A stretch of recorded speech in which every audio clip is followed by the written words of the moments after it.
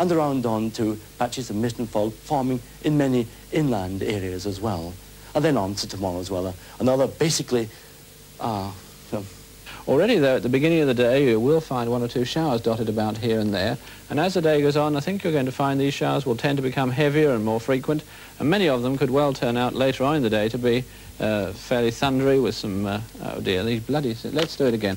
So from me, it's both good night and goodbye.